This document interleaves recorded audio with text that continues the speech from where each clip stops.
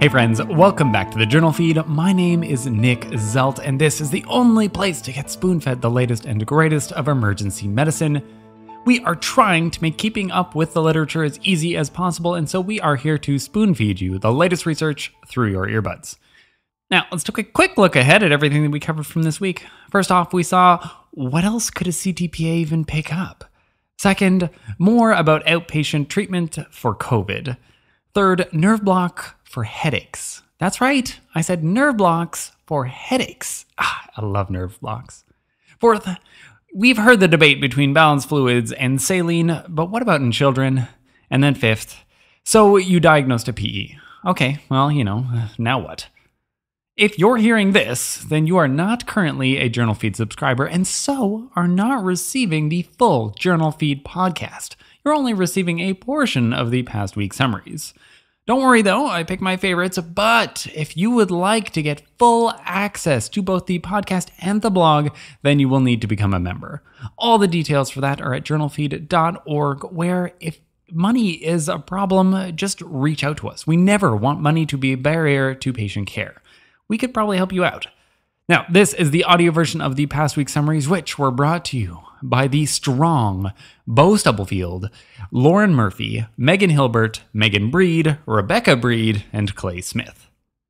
All right, let's go to the first article, titled Valence and Significance of Incidental Findings on Computed Tomography Pulmonary Angiograms, a Retrospective Cohort Study out of the American Journal of Emergency Medicine. Overimaging in PE is kind of a huge problem. The US is actually worse than most places, with a diagnostic yield as low as 1 to 3% in some studies. The rates of PEs are seemingly rising. So you'd think that this number would be higher, but unfortunately it's not. Also, the PEs that we are finding, on average, kind of as a whole, they're less severe than they used to be. So with tests comes results. Even if they're not necessarily warranted tests, you're still going to get some results. So if we're doing all of these scans but aren't finding PEs, what on earth are we finding? This was a retrospective study of over 2,000 patients with CTPAs that were negative for a PE. In these scans, 75%, 2/3 of these scans had at least one incidental finding. Okay, now that's a lot, but there's more. 40% of these scans offered an alternative diagnosis. The top 3 alternative diagnoses were pneumonia, fluid overload, and a pleural effusion. These rates of finding an alternative diagnosis were even more common in admitted to the hospital patients and ICU patients than in emergency department patients or outpatients. And I can't help but notice that all 3 of these diagnoses, or at the very least 2 of them, can be made quite confidently with POCUS. This study does well to highlight the differences in patient populations, though, since most studies are not going to include patients that are from, inpatients, ICU, emergency department, and outpatients. It also doubles down on the importance of using decision aids as first line. Fun fact, though, this is not the first time that we've shown that pneumonia is the most common alternative diagnosis for PE. There are studies all the way back to 2009 showing the exact same thing. But it seems like we haven't quite changed our ways. In a spoonful, CTPAs done to assess for PEs frequently find an alternative diagnosis. This was more common in older patients and in inpatients. But I bet that the doctors ordering these tests are probably aware of this. It's kind of a nice 2 birds with 1 stone. After all, as we're accepting that contrast every day, we're seeing that it's less and less dangerous.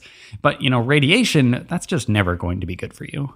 In a spoonful, CTPAs done to assess for PEs frequently find an alternative diagnosis. And this was more common in older patients and in inpatients. All right, we're going to skip over number 2 and go to number 3. Titled Effectiveness of Peripheral Nerve Blocks for the Treatment of Primary Headache Disorders, a Systematic Review and Meta-Analysis out of the Annals of Emergency Medicine. Somewhere around 1 in 50 patients in the emergency department are showing up because of a primary headache disorder. That is a non-traumatic, but probably painful, but not dangerous headache. One of my favorite ways to control pain is nerve blocks. The head is filled with neurons and also covered with them, so why don't we block some? These authors did a systematic review of randomized control trials evaluating the efficacy of peripheral nerve blocks versus placebo. They found 9 suitable papers, but with pretty significant heterogeneity in the primary and secondary outcomes, as well as the dosages and techniques. What they found in this review was that there was a significant decrease in pain scores at 50 minutes and 30 minutes, with some pretty nice p-values too. But the mean differences were on the magnitude of about 1 point out of 10 on a visual analog scale, with none of these studies even trying to assess for clinically significant changes. All the same, there were changes though. My experience with this personally is that some patients get immediate amazing relief, while others have little to no effect. So it's part of the armamentarium, but it's not going to be a cure-all by any means. As for how to actually do some of these blocks, well, these studies run the greater occipital nerve block and the sphenopalatine ganglion block. Well, let's go over how to do them because they're really quite easy. For the greater occipital nerve block, honestly, I'd say just Google a picture of it. The landmarks are really quite easy. You can palpate for the point of maximal tenderness and just go there, or you can go 1/3 of the way from the occipital protuberance to the mastoid process and then inject some local anesthetic right there. It's going to be pretty easy. Next is the sphenopalatine ganglion block, which is a bit more annoying to do. You're going to have to lay your patient down in the sniffing position and soak a cotton tip applicator in local anesthetic, and then guide that into the nose along the superior border of the middle turbinate until it contacts the mucosa over the sphenopalatine ganglion. You want to do this on both sides probably. Also, a cardiac monitor is a good idea, since with any patient that you're, sticking things up their nose, they have the potential to go vagal. Always, with any local anesthetics, be careful of toxic doses, but you should be pretty far away from that here since you're just soaking some sponges. In a spoonful, it may be the most fun way to treat a headache, but peripheral nerve blocks probably aren't going to overthrow all the other treatments.